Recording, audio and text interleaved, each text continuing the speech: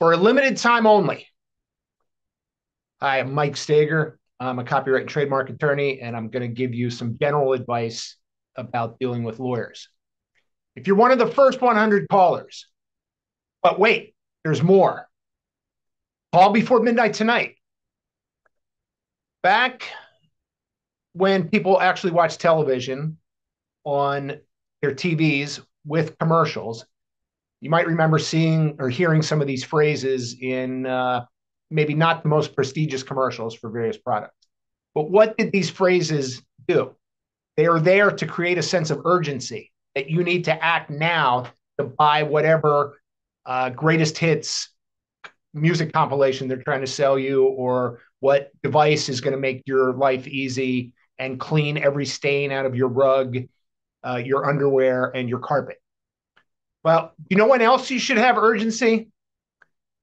When you get a notice or a letter from a lawyer accusing you or your business of some wrongdoing, such as breaching a contract, violating someone else's trademark rights, or infringing on copyright.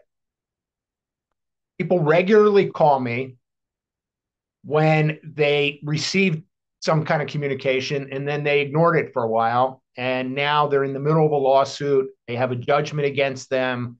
Somebody has seized some of their property. And I don't want to sit here and lambaste them today, but by the same token, frequently I will send letters to people, or I'll start a lawsuit and they ignore it and I'll get a judgment. I've got a couple cases right now where I have tied up defendants' bank accounts for six figures. And that might not have happened if they had actually responded to the lawsuit. So the advice today is, if you get communication from a lawyer, deal with it, talk to your lawyer, find a lawyer to help you, but don't ignore it. I'm Mike Steger. I'm a copyright and trademark attorney.